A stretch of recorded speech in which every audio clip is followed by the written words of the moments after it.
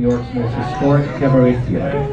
For the consideration of the performers, we ask you to please silence your cell phones, and also would like to let you know that flash photography is prohibited. Flash photography. Everyone else is fine.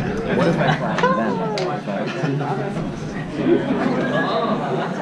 And now, ladies and gentlemen, please welcome to the stage Ben Fisher and Jay Jordan.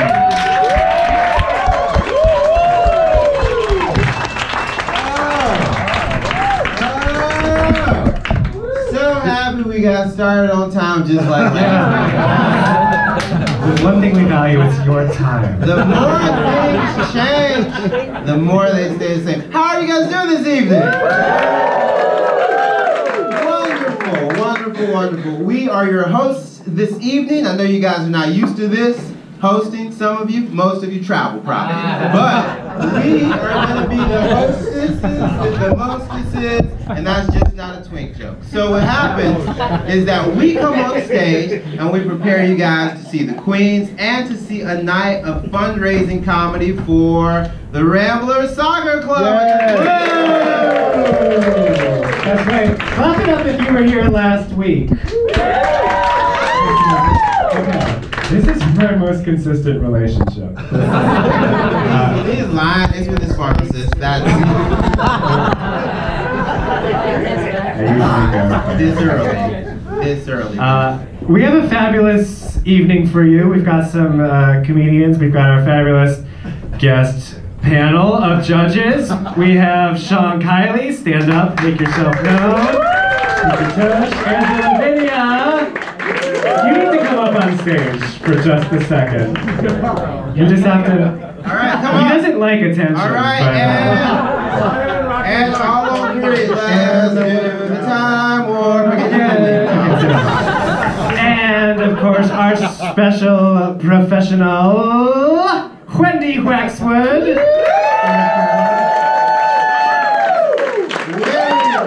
A beautiful vest made from Betty White's pubic hair. Wonderful. Wonderful. Betty grew that out all winter. And how can we can't forget to introduce our DJ with a rotating name this week. It's MC Circumcised. That's right.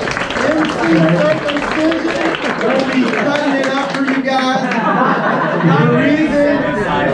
MC stands for most cut. He's the most cut circumcision. Here's the reason he's called DJ Circumcision. Because like his music taste is kind of hood, but not. Does that make sense? Also, you guys have seen the penis. Okay, I like it. Talk about what you know, Jay. Talk about what you know. All right. And in honor of the Ramblers trip to Paris, he's circumcised, so there's no dick fromage. I'll take that. I'll take that. You're awing at dick cheese, not my joke. Jay, how was your week? It was wonderful. It's been a week since I turned 30, and it's been very successful. I know I'm 30, which is like 70 for black men in this country, so I'm very happy. I'm in my twilight years. That just means I jerked off to a picture of Taylor Lautner before I got here. That's what I was talking about. Team Jacob, right? Now I'm trying to think what else happened. Oh, I found out that I will be headlining at Stand Up New York. All of July. July 13th. I'll tell most of you handsome faggots about it after the show. I'll give out information, my phone number, and my website for tickets. I'm headlining there, and I'm going to Miami on Thursday, but that's just to give head and do lines. So it's different. Completely different. Wow. You had a better week than me. Yeah. What about your week, Benjamin? I don't want to brag, but I did book a high-end yogurt commercial. Ooh. High-end, so not Activia, which is rear end. Oh. Yeah. You can say a lot about Ben, but you can't say he's not cultured. Like, you can't. Right, I'm the next Jamie Lee Curtis. Maybe I'll get to meet the Movantics guy. That's my dream. Oh, he's a daddy. Yeah, like I don't have this many yogurt jokes. I don't know. I have more.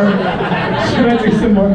I like here's the thing. I like that Go-Gurt is the only snack that makes your child give it a fellatio. That's like Go-Gurt and That's a homosexual trainer. yeah, it's a trend. That and the Flintstone Push Pops are what made most of you guys so good at what you do. Like that's what did it. I'm assuming. Whose parents are here? Son? You listening? Daddies, raise your hand. I'm not a twink. I found that out this week. I mean, it's not this week. It's just like it's trending that I'm not a twink. Not yet, daddy. I like the fact that like the New York Times released basically an opinion that was like, are we in the age of the twink? The age of the twink. And I was like, hopefully 18, unless someone's in trouble. Like that is, well, unless this is a Bryan Singer film, 18, hopefully. Oh, that was good. That was They a good don't know him. They weren't in X-Men. Like, they don't know Bryan. You guys know who Bryan Singer is? He likes them when they sing, like the little. All right, this is getting long. All right, the first rule. That was a of yogurt soccer. commercial. You guys have been so wonderful. What we want you to do is make just as much noise and give just as much attention to the other people you're going to see on stage today. But the first rule of soccer is that you always have to warm up. So how should we warm up, Ben? We're gonna let you do some comedy, Jay. Okay. So guys, give it up for Jay Jordan. You've seen him in Stand Up New York. He writes for Steamboat and for the New Yorker, and now he's doing some comedy for you. Thank you.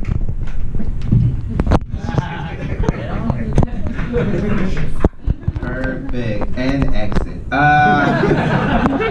Very snagglepuss. Exit stage right even. So I'm very happy Danny's here. I like you. I like the fact that your name is DJ Circumcision. Danny is gay, I'm assuming. Alright. I have eyes. Ears.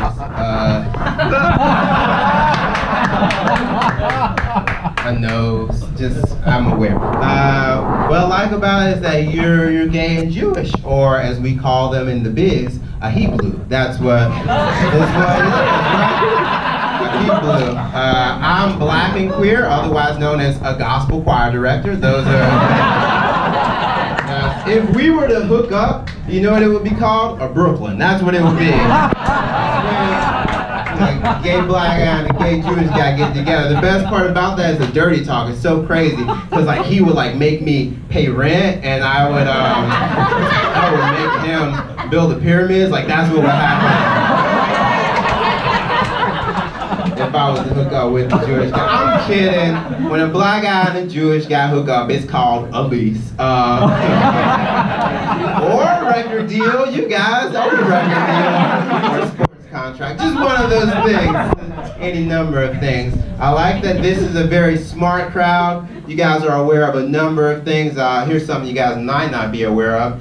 Have you found out that there is a straight pride flag? Yeah, has anyone heard about this monstrosity? There's a straight pride flag. I kid you not, there's a straight pride flag, and the colors are mauve, taupe, burgundy, graphite, charcoal, eggshell, and ivory. And I think it's a trap. Here's why. I think it's a trap because if you're a guy and you know any of those colors, bitch, you ain't straight like that. Like if you're a straight guy and you hear mauve, you should think that show from the 80s would be Arthur, mauve. And that's another trap, because if you're a straight guy, you know who B. Arthur is. Bitch, you ain't straight like that. I got you. We figured it out. I like teaching people about things. Sometimes I do comedy for older people, and they don't know what us kids are doing, and they don't know about some of the new sexual techniques. A lot of people currently. Is this Simon's dad again? Laughing? Who's laughing? So, you listen up, you'll learn something, older people. One technique that's become very popular, especially among gay guys, is, say it with me, edging! That's right. He was about to say it. So, what I like about edging is that I have to describe it to people, and edging is a sexual act like approaching orgasm but never reaching orgasm. You're always approaching orgasm but never reaching orgasm, or as women call it, just regular sex.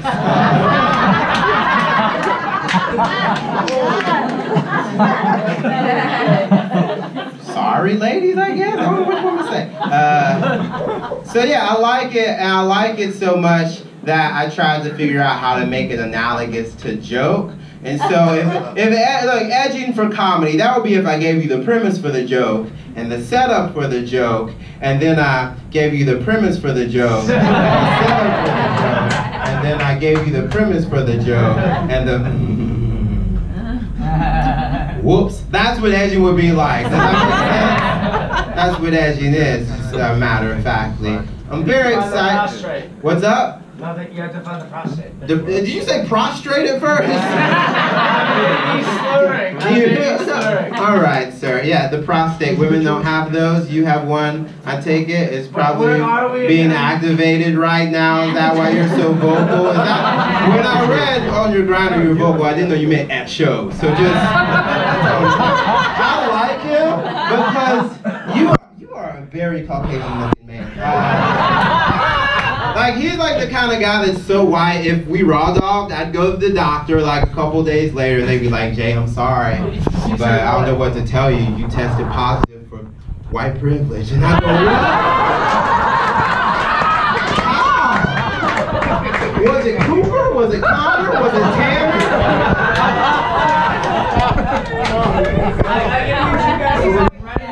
What'd you go for?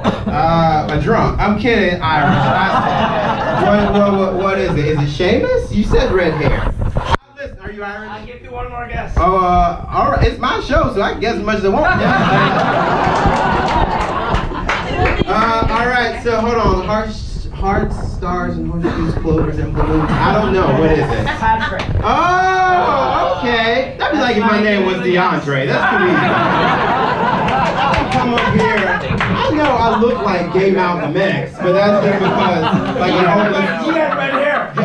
Malcolm Red, you're talking a lot, pimp, but thank you for that. I like this. Here's the thing. Here, you're Patrick, this is gonna be too easy for me to do. I don't like stereotypes, but,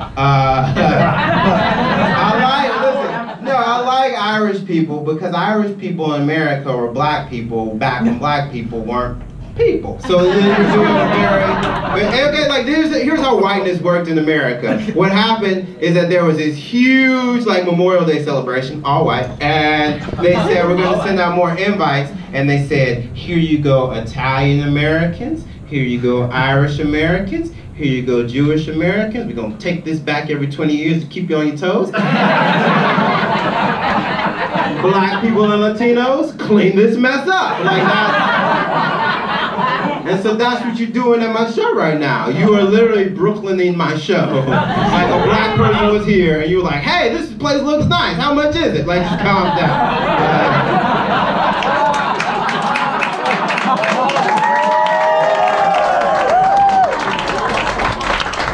I'll do one more joke, and just because I love Patrick, I'll make it about me and him hooking up. So, in life, but in gay sex, what's that? In your ass, dummy. What are you thinking? Come on. So like I was saying, in gay sex, a lot of you guys already know this, but you have a penetrative partner that's called a top and a receptive partner that's called a Patrick. And I like hooking up with white guys because they put a whole historical, socioeconomic spin on sex. It's fun. So like when I top Patrick, eventually, it won't just be regular sex, it'll be reparations, right? I was supposed to get 40 acres and a mule, I'll settle for 15 minutes and that ass.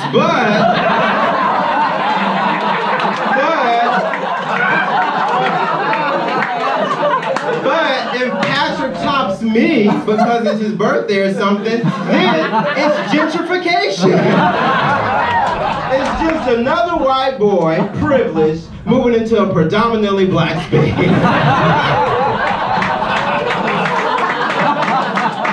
I knew it was getting bad when my ass opened up an artisanal coffee shop. But now that Patrick's here, that place is so nice, the crime rate is down, it's clean, which is a really good thing because that part of town used to be a real shithole. I'm Jay Jarrett.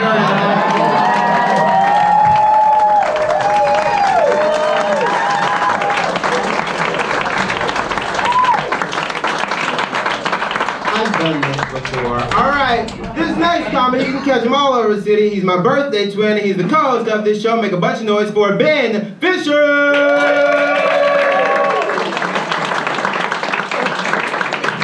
Oh, wow. Which one of you is Patrick? Okay, my Irish family showed up. That's great. Yeah, I'm Irish and Italian, which means I can drunk drive a Cadillac. That's cool. I'm also an Italian bottom. I don't know if that makes me sound like a lady or a tramp, but I do like spaghetti. That's what that means. A lot of soccer players here, guys. Make some noise if you play soccer. What positions? Who plays what positions? Anybody? Shout it out. First. There we go. That's Patrick. Just straight up midfield. That's alright. Give it up for your next comedian, Patrick, everybody. Here he goes. What's going on? What's going on, you guys? I'm trying to date.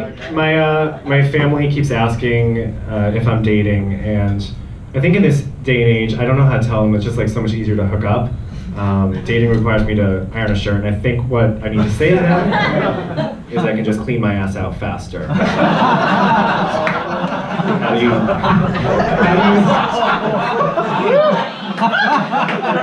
that talk with your family?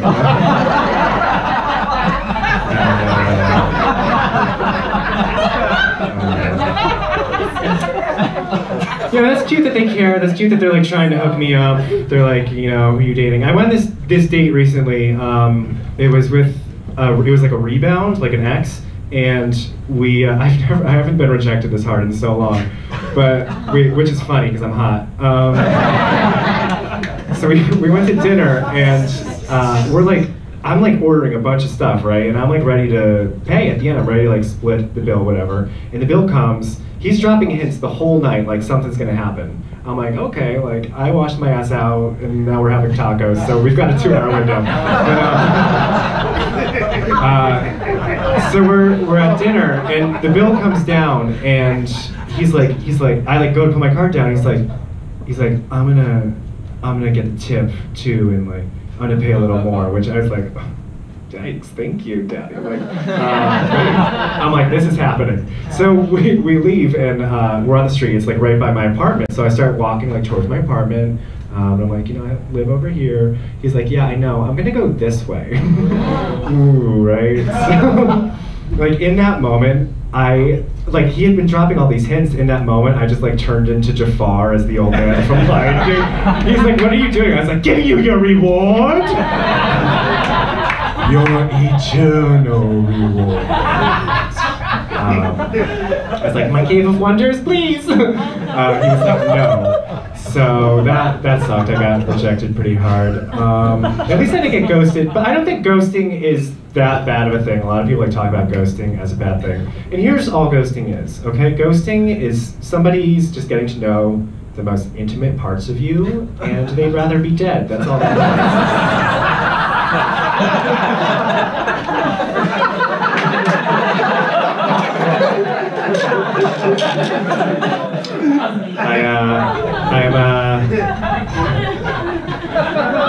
that's all that is.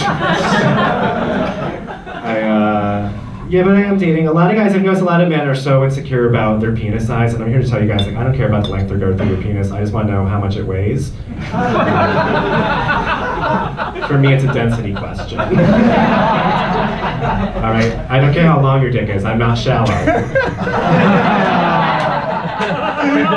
But I've noticed a lot of men don't know the weight of their dick, which is like outrageous to me. What? You've never weighed your dick. This one guy like landed at the airport on Grindr, and he's like, wanna fuck? I said, how much that dick weigh? He said I'd never weighed it. I said, go to baggage claim. I think it's lazy not to know the weight of your dick. And just swing it to a deli, honestly. No, I don't need any meat or cheese, I just need the use of your scale. That's pretty fun. How much does your dick weigh? I almost said your dick. I know how much your dick weighs. You slapped me across the face with it earlier. She's got a few different ones. But yeah, one guy at a show said that his dick weighed a pound. I was like, sir, that's a sack of flour. Honestly, mine probably weighs a few sugar packets. Oh gosh, I'm gonna go there. Patrick, how much does your dick weigh? I mean, when you answer WBI, weight balls included. Oh, it goes up. Throw it all in maybe there. 7 sugar packets. Are we talking stevia or like Splenda raw or sugar? like raw sugar? That's my username.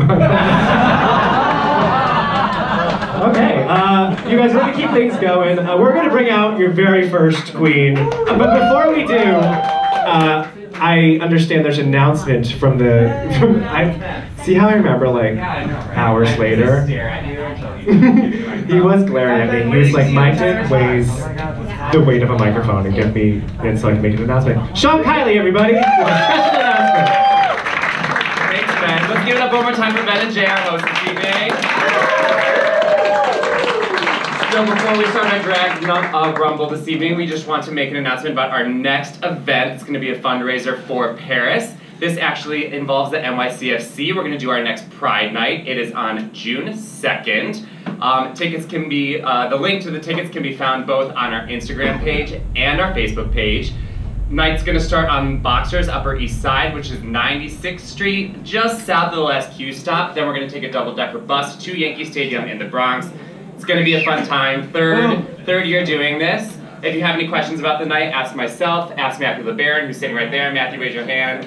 Yay! This is not just for the Ramblers. Please invite family, please invite friends, coworkers, anyone you think would have a good time celebrating with us, we would like to have with us. Thank you, Sean. Everyone in this room will remember except for Patrick, so please remind him. Ooh, this is my favorite position to be in right now. Okay, we're gonna bring out your first queen. She is straight out of her own box. Give it up for Lady Curtains.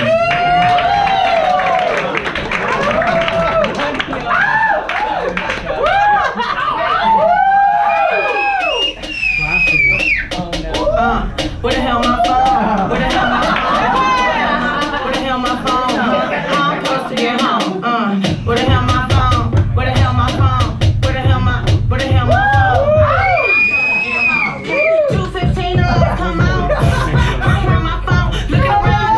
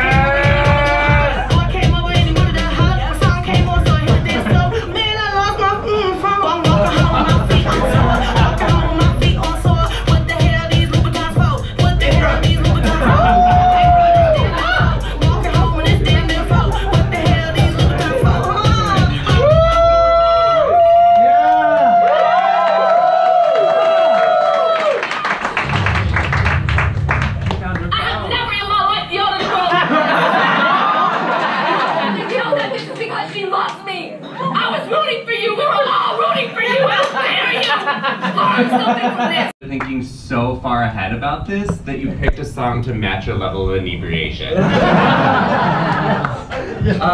Cole, if this were only something new that we've seen from you.